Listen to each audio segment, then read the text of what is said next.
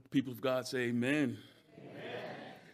Let the people of God say amen. Amen. And one more time for the Holy Ghost. Let the people of God say amen. Amen.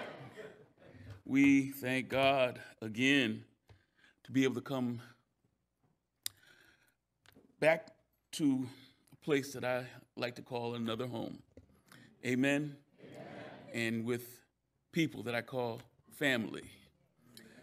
It's truly good to be back, and this is the first time I get to come back as the senior pastor of Solid Rock Community Baptist Church.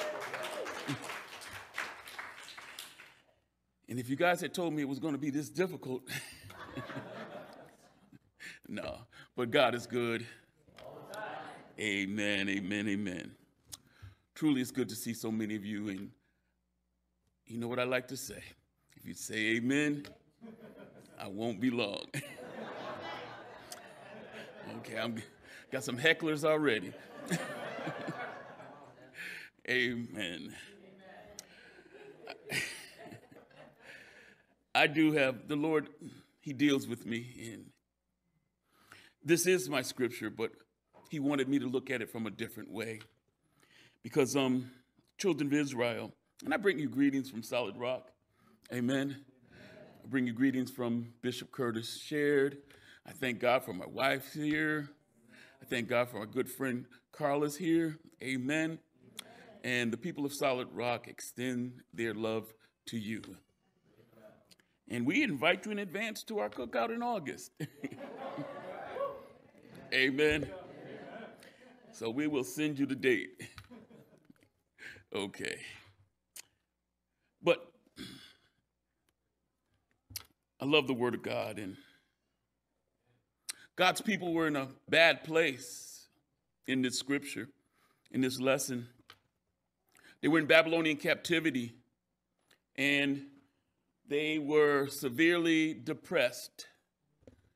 And they asked God a question because they were challenged to sing one of those good old songs of Zion. And in the 4th verse, they say, how shall we sing the Lord's song in a strange land? That's their question.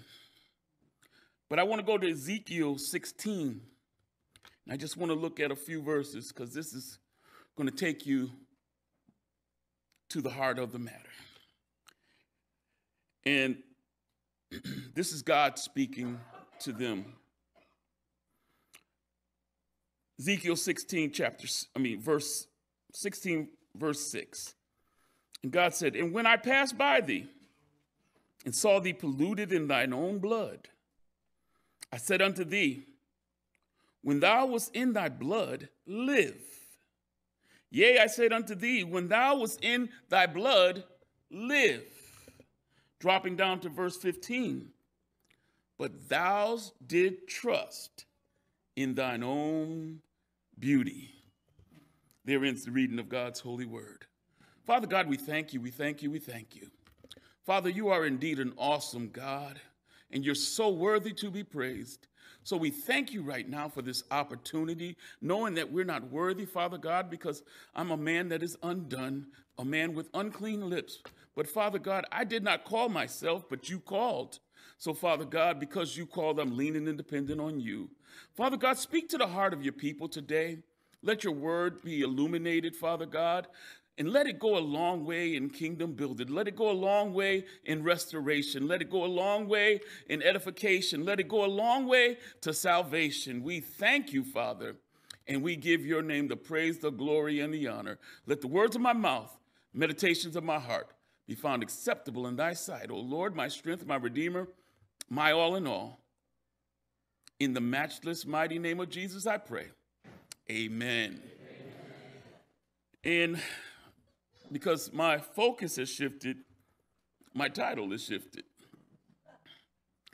And I just want to make a statement for you today. Don't blame God. Don't blame God. I have had the privilege of working for the state in the Department of Mental Health for close to 20 years. before I started my real career. But during that time, I ran into a lot of individuals who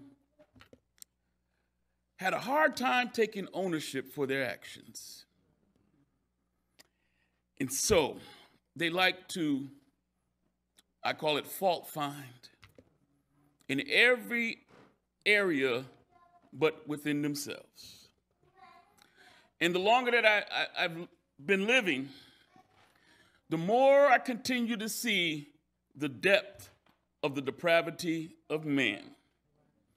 So we live in an almost immoralist society that puts no value on the holiness of God and the righteousness he wants for mankind. What values do we hold to be true as a nation anymore? Where are the ethics in today's society? We're truly living in a dog-eat-dog world where the strong survive and the weak continue to fall by the wayside. Narcissistic behavior is at an all-time high. People are running around with an inflated sense of their own importance. You see more grandiose and fantasy-based behavior than you've ever seen before.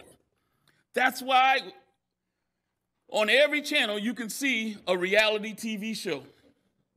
And some of our lives are reality TV shows. People are constantly thinking more highly of themselves than they ever need to think. If you don't believe me, then just look at what's happening in the politics of our nation.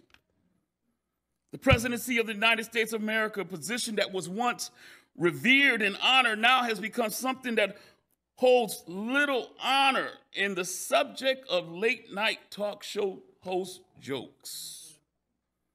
My brothers and sisters, this world in which we live in has reached an all-time high when it comes to the debauchery of mankind. I said the sanctity of life has little or no value in today's society. Another man was killed last night on the streets of Springfield. The city of Chicago has been renamed Chirac because it has more murders and killings than both wars in Iraq and Afghanistan put together. Drunk drivers are still killing folks in the street every day. Drugs are still taking the lives of people each and every day. Human trafficking is still happening in our city and across our world every day. Babies are still being abandoned and abused in our world every day. We live in the richest country in the world, but children are still going to bed hungry every day. We live in a country that spends more on incarceration than education. So we live in a country that spends more on our military defense budget than on our health care budget. We spend more on a cruise missile than we do for the cure for cancer. I said, my brothers and sisters, misplaced priorities have our world at a point of utter chaos and calamity. The end results have produced individuals that have no moral bearing and who will never take responsibility for their own actions. I've never met so many people who won't take ownership for what they do because it's always somebody else's fault. If I get addicted to tobacco, it's the tobacco company's fault, even though they put warning labels all over those packages of cigarettes. If I leave a bar drunk, it's the fault of the bartender because he should have been monitoring me a little bit closer. If my coffee's too hot and I spill it on myself, then I can sue Starbucks or Dunkin' Donuts. Kraft Food Company was sued for putting trans fats in their Oreo cookies because they were selling them to children who became overweight. Nobody wants to take responsibility for their own actions anymore. I said, if you tell me amen. Amen. It's not my fault if I get addicted to prescription medicine. It's not my fault If I get a mortgage that I can't afford and then they end up foreclosing on me because I couldn't make the payment. It's not my fault if I become a pedophile because I watch pornography on the internet all day long. It's not my fault if I become physically abusive to my loved one because I saw my father do that to my mother. Everybody has an excuse to why it's not their fault, and nobody wants to take ownership for their actions anymore. The saddest part of it all is that we would even want to blame God for the decisions and choices that we make for ourselves. Christ Presbyterian Church, I just stopped by this morning to let you know that it's not God's fault, and we can't blame God. I don't know about you, but I get tired of hearing excuses about if God loved us, then there wouldn't be any terrorism. There wouldn't be any murders. There wouldn't be any natural disasters. There wouldn't be all this gun violence. There wouldn't be any child abuse. And you know that list goes on and on and on. I get tired of hearing how the church is to blame. And if the church did this and the church did that, then we wouldn't be in the shape that we're in. But I just stopped by this morning to let you know that it's not God's fault. And you can't blame God or the church for the condition that you found yourself in. My question is, how can you blame God for your condition when you didn't consult God when you made your decision? God says there's only one way to bring healing to the land. In 2 Chronicles 7:14, he says, if my people who are called by my name shall humble themselves and pray and seek my face and turn from their wicked ways, then will I hear from heaven and forgive their sin and will heal their land. The only way this world is going to change is when we stop casting blame and start taking ownership for our own actions. I constantly hear more complaints than I ever hear solutions. I constantly hear about the problem with the church, but I never hear about what you're going to do to fix the church. And there should never be a complaint coming from your lips if you aren't investing in the church according to God's word with a tithe and an offering. How can you complain about something that you're not willing to fully invest in? Okay, I'll save that one for Solid Rock. But sometimes God says enough is enough. That's why today's text is so important. It's important because it causes us to remember the root cause of the problem. And the problem is not God. Tell yourself, the problem's not God, but the actions of sinful man. In today's text, Ezekiel is given the difficult task of reminding God's people who find themselves in Babylonian captivity that it's not God's fault. And we have to stop blaming God. Jerusalem, the holy city of God, is desolate and it's in ruin. The majority of God's people now find themselves in captivity in Babylonia. Remnants remained in Jerusalem, but the majority of God's people find themselves under Babylonian rule. The holy temple of God has been destroyed. The temple was looted, and the things of God now have been taken even into Babylon.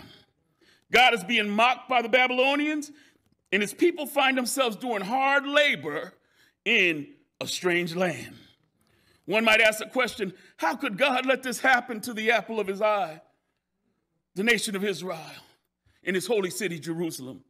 How could his holy temple become desolate and lie in ruin, the place of the Holy of Holies, the place that the Shekinah of glory of God resided, and it now lies in ruin? Surely God, who's omnipotent, could have prevented this tragedy from happening. Why would the Almighty God, who loved his chosen people so much, allow this horrible thing to happen? That's the question that was being asked of those captives in Babylon and those remnant who remained in Jerusalem. They asked the question of themselves and ultimately put the blame on God like it was God's fault.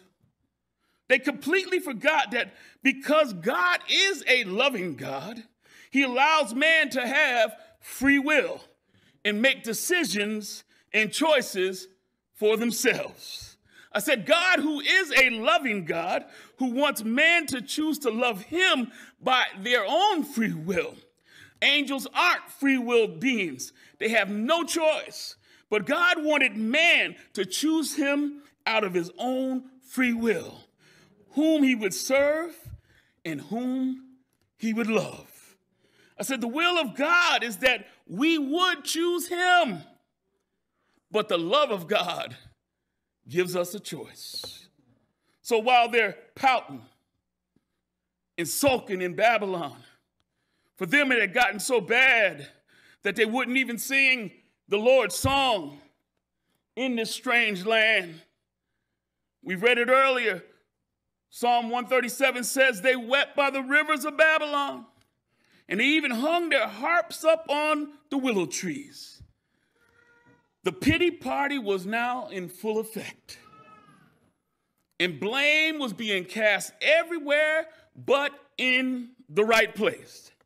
And I say, isn't it amazing how we can blame others when we find ourselves in a bad situation, but fail to realize where the real blame belongs? I think that casting blame on others has been put in our DNA ever since that first sin in the Garden of Eden.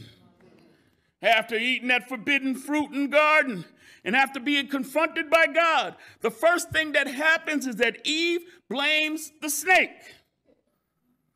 Then Adam ultimately blames God because the woman who God gave him caused him to eat the fruit. The only one who didn't have anyone to blame was the snake, the devil himself. It wasn't God's fault then, and it's not God's fault when we fall short and sin fills our lives. Blame belongs to the one who willfully chooses to transgress God's will for their life. If you do it, then you need to own it. Denial doesn't make anything better. It just continues to make things worse. Houses and cars can't be the only things that we like to take ownership of. If you do it, you need to own it. Don't make it worse through denial. And denial is not just a river in Egypt. Stop trying to alter your reality by casting blame on others. It's your fault. And if you're going to get back into a good relationship with God, then we need to own some things that we do in our lives. The prodigal son, he owned his right to living and was willing to admit his transgressions when he came back to his father's house. And thanks be to God, he received more than he could have ever expected, because instead of being a servant, he was restored as a son because he didn't cast blame, but he owned his transgressions. And that's the very reason why Ezekiel had to make this truth known to God's people. See, they would never heal as a nation and as a people if they continued to deny their truth by casting blame instead of taking ownership. You might have your version of the truth, but God knows the truth. And God, through Ezekiel, was going to tell them the truth. And if we really love folks in our lives, we need to tell them the truth.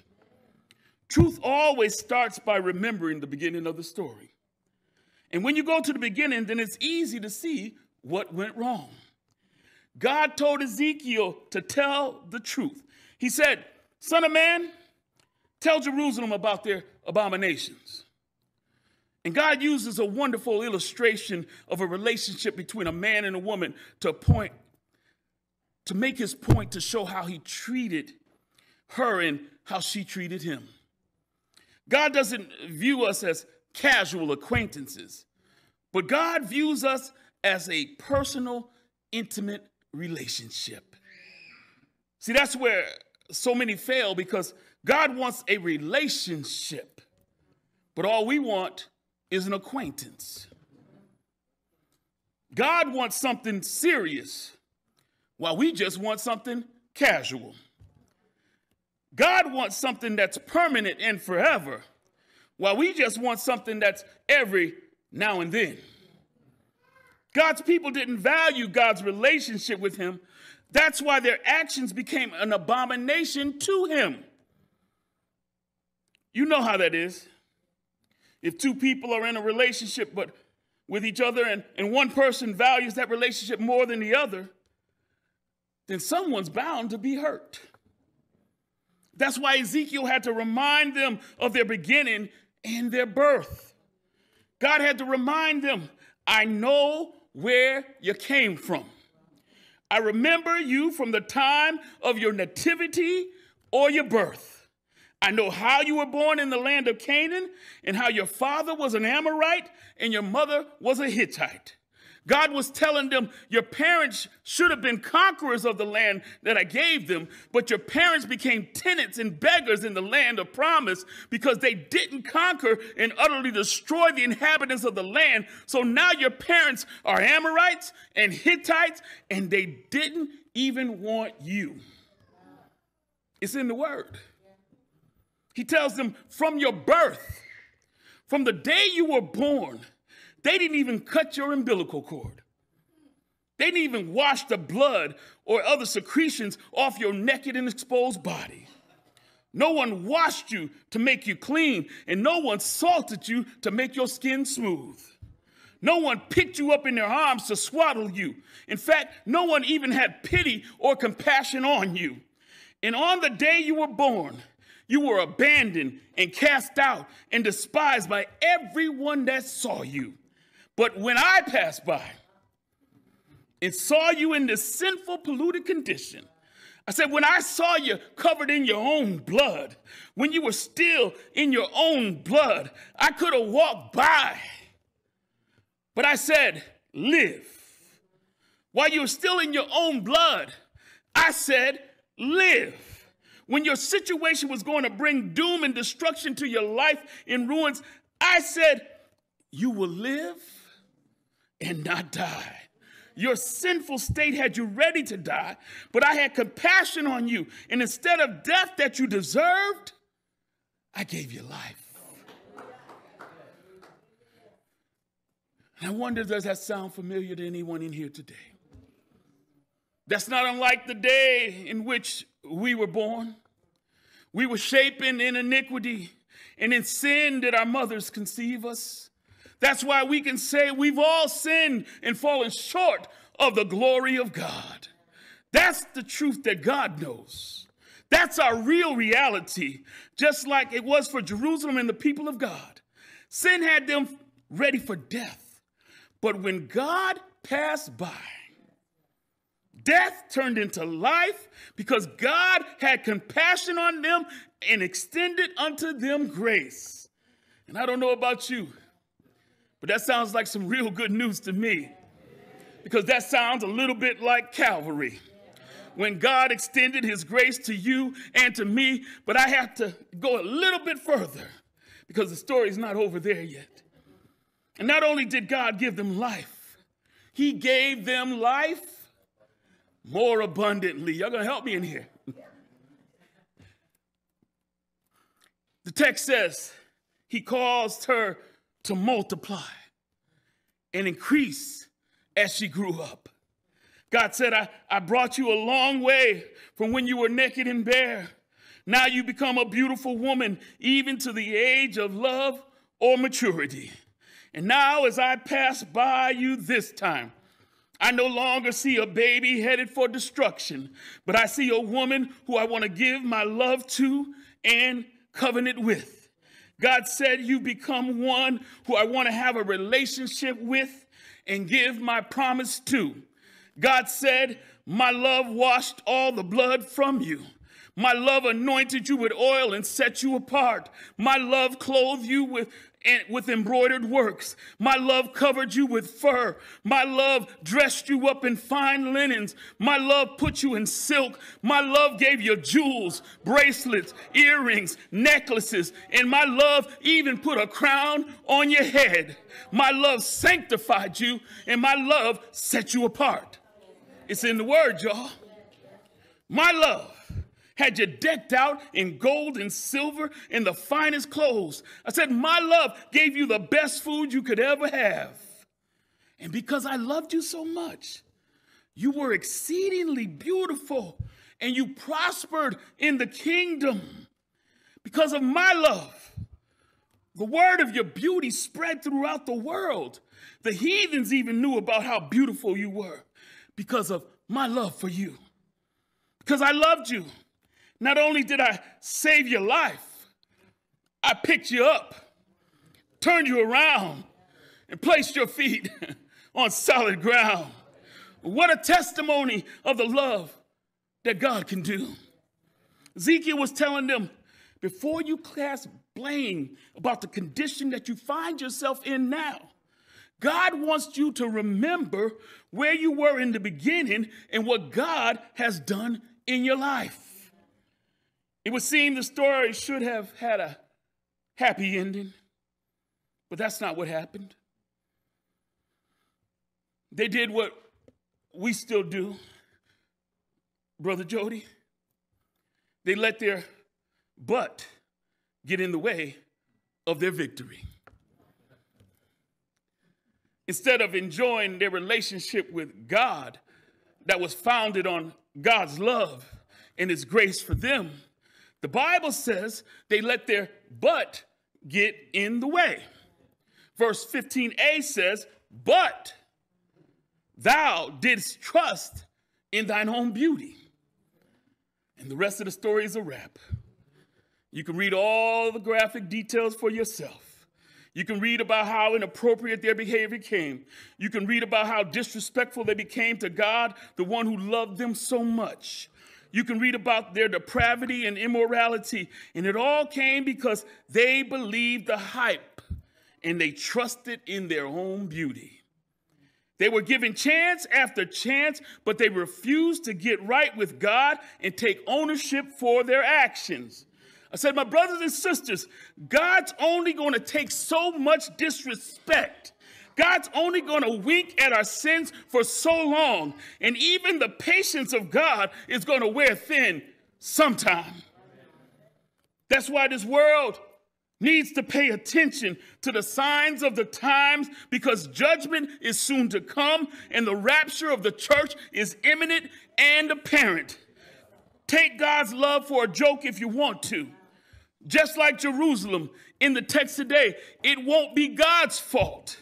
And you can't blame God when you're facing the judgment.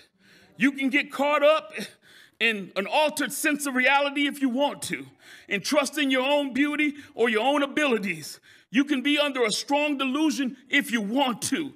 You can put your trust in your finances. You can put your trust in your education. You can put your trust in the friends you have. You can put your trust in your strength and good health. You can put your trust in your youth. But I guarantee you that none of you will be able to save you in the judgment.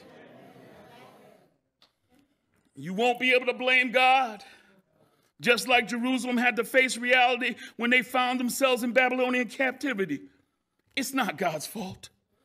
God gave them life when they should have had death. God cleaned them up when they were covered in blood and the sin that polluted their lives. God caused them to multiply and be set apart when destruction was knocking at their door. God's love gave them the benefits of his relationship, but their pride rejected God's love and caused them to trust in themselves. God sent Ezekiel to tell them to stop the blame game. Take ownership for your actions.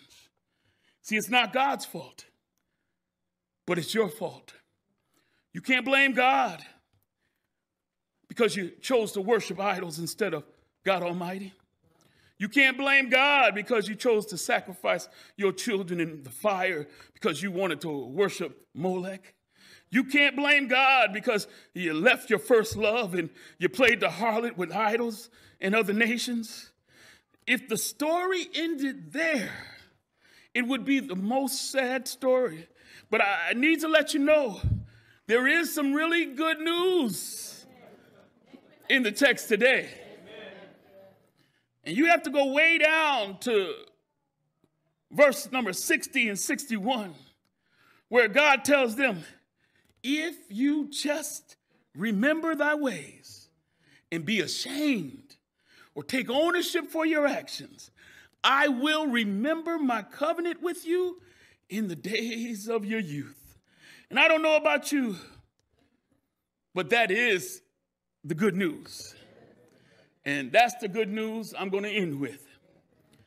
The love of God is truly amazing. Even when his people committed horrible atrocities against God, the love of God still provided a way back into relationship with him. And I don't know about you, but that's enough to shout about right there. Y'all can go on. When you take ownership for your action, no matter how bad you think they might be, God has a way for you to get back into relationship with him.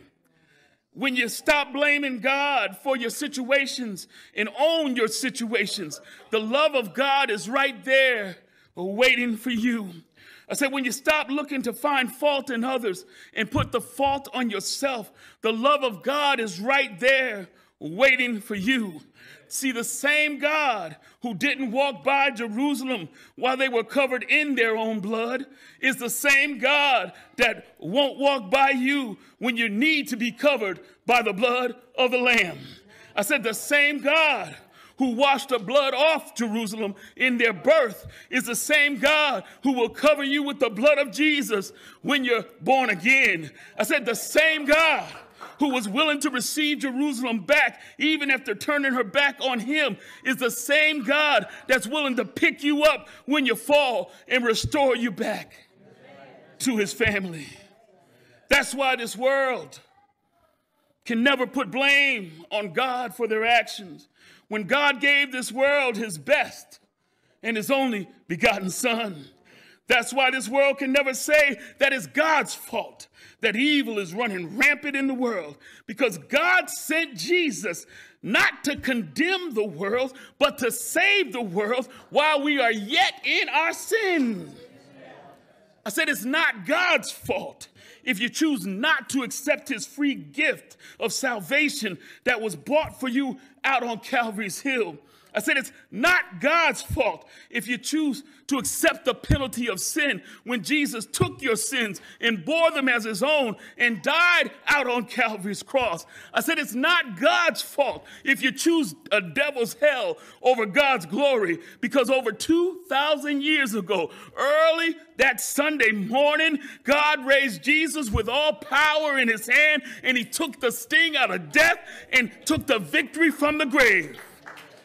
I said it's not God's fault if you choose not to live a life of abundance when Jesus came to give you life and give it to you more abundantly. I said it's not God's fault if you choose to live a life of war instead of life of peace when Jesus told you, peace I leave with you, my peace I give to you, not as the world giveth, give I unto you. I said it's not God's fault if you choose sorrow over joy. When Jesus told you that not only can he keep you from falling, but he can present you faultless before the presence of his glory with exceeding joy. It's not God's fault if you're limited by your own choices when Jesus said that you can do all things through Christ who strengthens you. Don't blame God for the condition of your life when he told you there's a more excellent way. And Jesus is the way, the truth, and the life. No man can come unto the Father but by him. Don't blame God for your loneliness, Because Jesus said, lo, I'll be with you always, even to the end of the world. Stop blaming God. It's not God's fault. If my people, which are called by my name, shall humble themselves and pray and seek my face and turn from their wicked ways, then will I hear from heaven and will forgive their sin and will heal their land. Create in me a clean heart, O God, and renew a right spirit within me. Cast me not away from thy presence, and take not thy Holy Spirit from me. Restore unto me the joy of thy salvation, and uphold me with thy free spirit. Then will I teach transgressors thy ways, and sinners shall be converted unto thee. Whatever you do, Lord, don't take your joy away from me. Whatever you do, Lord, don't take your joy from me. Church, we have to tell this dying world to stop blaming God and take ownership. God loves them so much that he sent his best and he sent his only. Don't blame God. It's not God's fault.